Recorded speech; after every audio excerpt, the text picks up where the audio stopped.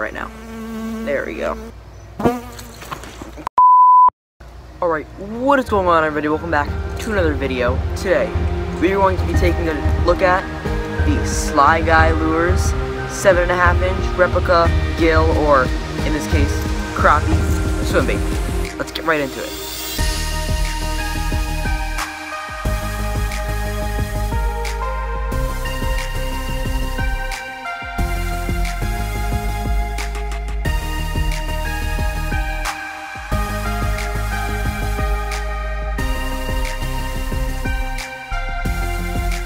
Alright, so like I said, today we're going to be, I guess you could say, reviewing, or really just taking a look into this bait right here. This is the Sly Guy Lures, made by Clayton Sly out in California.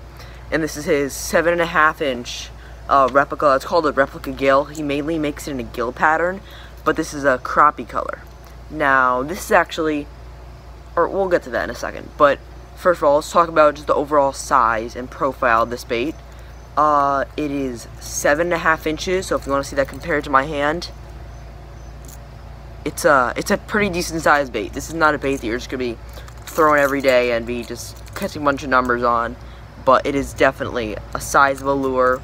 It comes in at about 4 ounces, so we're gonna talk about it a little bit later, but just heads up, you can't throw this on a normal rod. You're gonna need some kind of big swim bait rod to throw this. Something at least rated to, in my eyes, probably 5 ounces is where you at least need it rated to. So got on to the size. Now the paint job, or let's just talk about the visuals. The big thing about this lure, or what you can see just like by looking at it, the thing you notice first is just the absolute just realism and just how it's a work of art. How beautiful this lure is. It is a handcrafted lure. These are made one by one person working at, I'm pretty sure, his house. He swim tests every single one, and that will come up again when we get towards the end talking about this bait's value, because that is a big thing. This is not a cheap bait. So the paint job, now this is actually was not painted by Clayton Sly, who is the owner of and creator of Sly Guy Lures. This is actually an aftermarket paint job that somebody else did, but as you can see, it's not bad. This person did an extremely good job, and these are very comparable to the paint jobs that Clayton does on his actual baits, and it's very close to his level of quality. So just to let you know, the paint jobs are great. And right now, I'm going to throw up a few images of the actual paint jobs that he does, or just a few of them, from Sly Guy Lures Instagram. So I'll throw those up right on the page right now.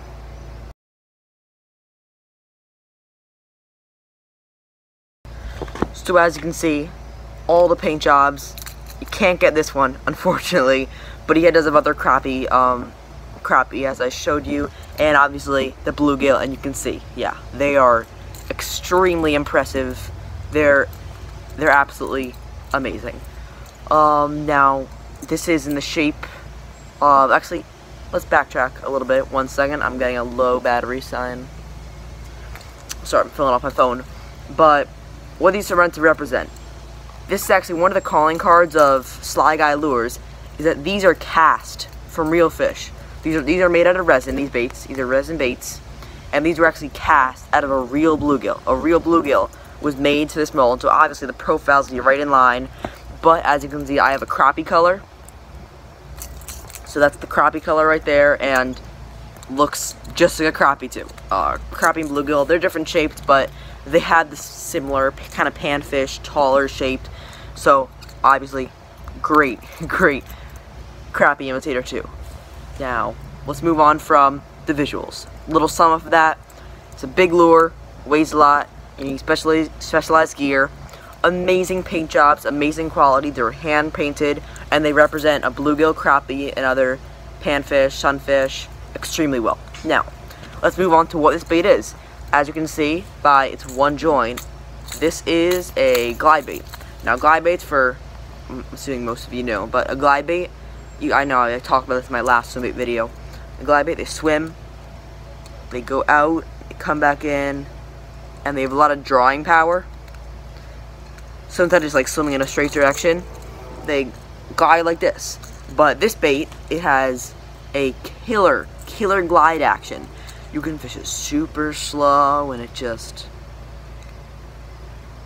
nice glide just like that. Looks great. You can speed it up, or you can just give it a nice steady retrieve. And even I had it on, I haven't tried this on an 8-to-1 reel, but I've tried it on reels where I just gotta hit the water, I just burn, and it just, oh, that's not a good, but it does that glide action super fast through the water, and you can kill it, just pause it, and it turn off to the side. It will not, it never, like a lot of cheaper glide baits, you'll work on, and then when you stop them, they kind of roll over and go all over the place, and if a fish will get to eat that, it's probably just going to turn away and go off and try to find a different crappie or whatever it's trying to imitate.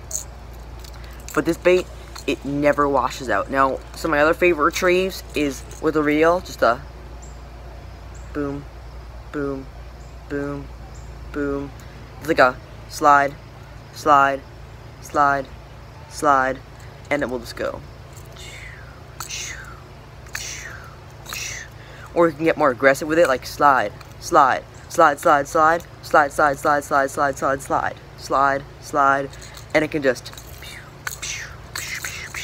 and it never, it like sometimes when you're running super, or not with a straight retrieve, but when you're sliding it super hard, it may start to like go up a little bit, but not much. It still looks killer in the water. It never rolls over on its back or goes up or goes down.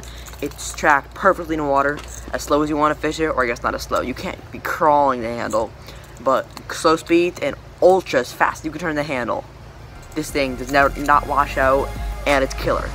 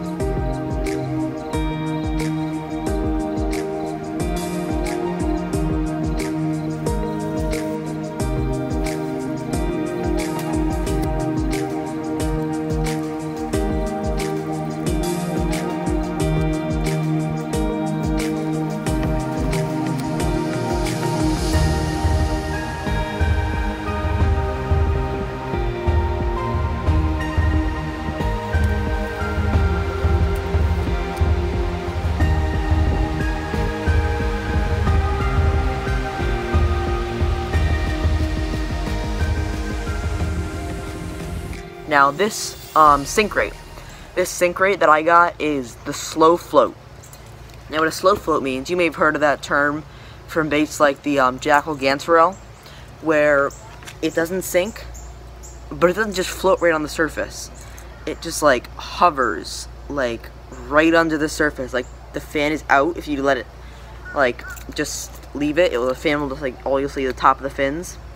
When it like throws into the water, it'll go down and it'll hover there and just slowly float up, and it will eventually get to the surface, which is nice because if you were to cast this off, it's gonna float, it'll float right back up to the surface, so you most likely can eventually get it back. So that's nice, but it doesn't just stay on the top when you reel it. If you keep your rod up a little bit and give it like a slower retrieve or even a speedier retrieve, you can keep this like kind of right under the surface. But if you just normally do your thing and keep your rod at a normal level, you can get this thing to go down 6 inches, a foot. Or if you just like put your rod down and give it like a little bit of a speedier retrieve, it doesn't have like those little angled down fins like the Jackal Ganserel, but it will just naturally, because of how much of a slow float. It's not even like floating, it's so slow float, it's such a slow float that it basically just goes down like a normal glide bait and will track through the water, and then if you stop it, it like suspends for a few seconds and then it starts to go up very slowly. So it's really nice, because I actually would recommend the slow float if you want to fish it like a lot deeper. I guess not the best option, but if you just want to fish it down in the water column, or you can have the option to fish it up near the top, I think the slow float is definitely what you should go with, and I'm very happy that I got this. I wasn't so sure about it at first because everyone talks about slow sinks, but slow float is an absolutely great option right there. Now, we'll talk about the gear. I kind of already said this, and like the gear, you're going to need a swim bait rod. This bait weighs 4 ounces, 7.5 inches.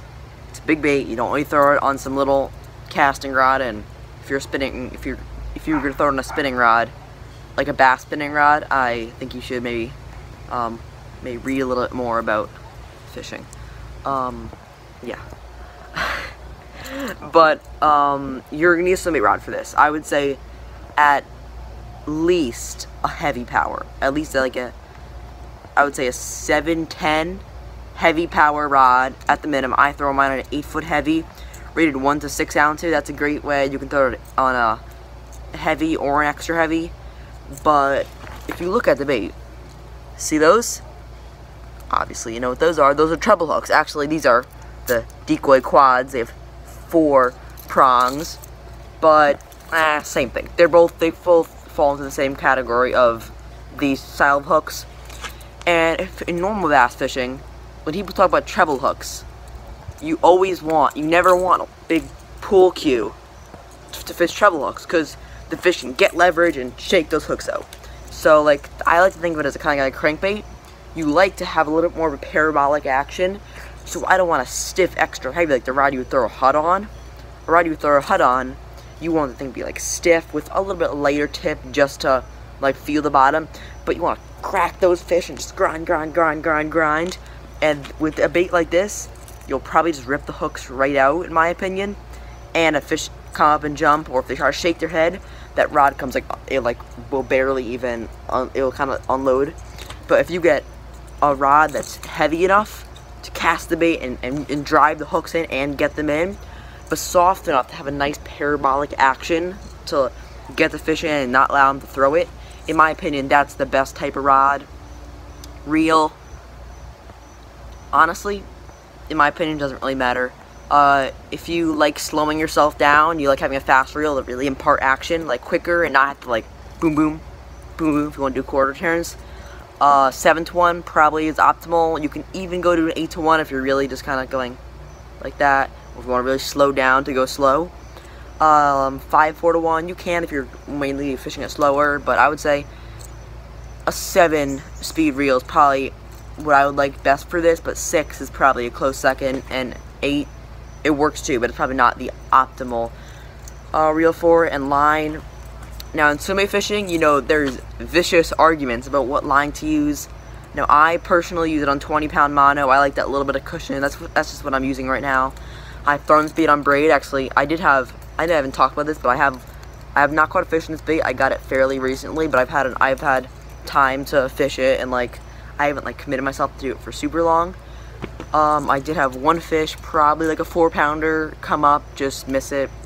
A bluegill shake bait. A lot of people complain that it's a hard bass to eat, so why even throw them? I say I like the bluegill shake baits because, sorry, B. I say I like bluegill. Sorry. Get away. No. Okay. I say I like bluegill shake baits. I feel like they do let me get more bites, just because I think that's a more natural profile, and especially with a bait like this, it's so natural. I think that it looks like a real thing and acts like the same thing. 1 second, brief intermission.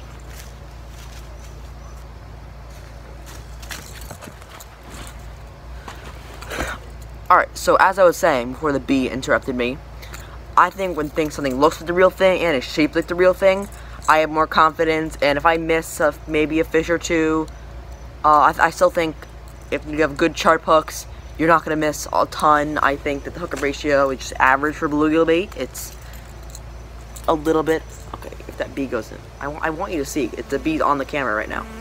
There we go, okay. Good. Oh, he's on my phone. He's on my phone. He's not even going over the camera, but he's probably just right about to, there we go. Really? Is that necessary?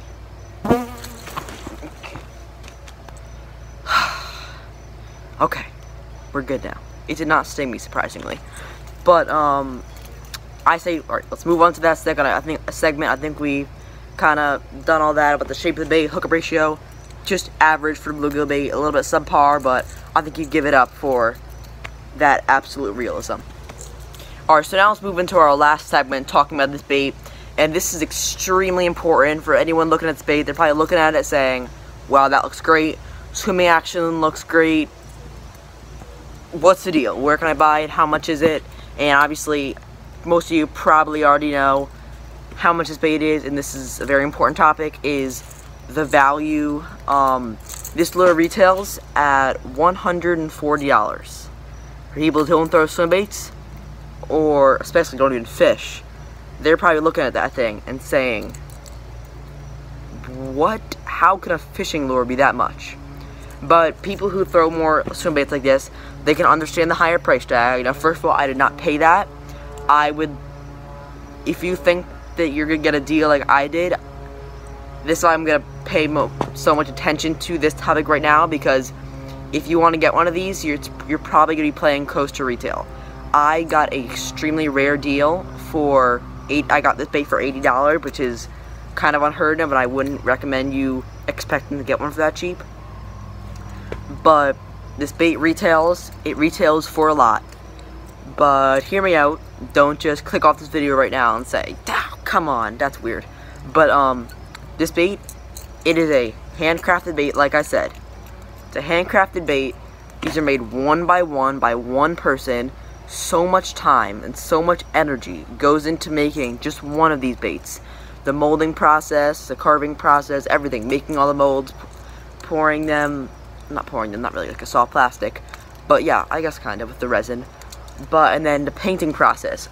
All those, that is diligently painted. That's not a screen print, that's not anything. That's one man's hand making this bait one by one, and that's his job. And for that price, for that kind of bait, you pay for that. You pay for that. It's a handmade bait and everything about this bait. So, in my opinion, if you're just getting into swim baits, or you think, oh, that bait looks kind of cool, well, it's kind of expensive, but I guess I'll spend it everything I have, I wouldn't recommend it. I say start down low and build your way up to these, in my opinion, nicer and more expensive baits. But for people who, if you are used to spending that money, if you're someone who throws swim baits and knows how swim baits can get really expensive and are prepared to spend this much money, in my opinion, it's worth it, and I think you'll be very happy with the bait. It is just, it's the best bluegill, most natural, or one of the most natural, probably one of maybe two most natural bluegill, or I keep on stressing it, in this case crappie, swim baits on the entire market. And that is the reason why I do recommend the slow float, because, you know, a lot of times throwing swim baits, all that weight, if you cast and you get a backlash, ding, that bait may pop off and go flying out into the abyss and sink to the bottom. This bait, you can't really lose it, or you absolutely can lose it, but it's not going to sink to the bottom if you cast it off or it falls in the water. So that is definitely, I feel like everything is getting messed up in this video. But if you were to cast this off, it's not going to sink to the bottom. You will be able to get it if you can get on a boat, or, I don't want to say it, but swim out there and grab it. I think it's worth it for the price of this bait it is. You can do that. So, I know this is a long video, but I think that is everything that I have to say about this bait right here. The Sly Guy 7.5 inch Replica Gill / Crappie. Let's go to the outro. Alright guys, so that's going to do it for today's video. If you enjoyed the video, hit that like button, subscribe to the channel, drop a comment down below, and we'll see you on the next one.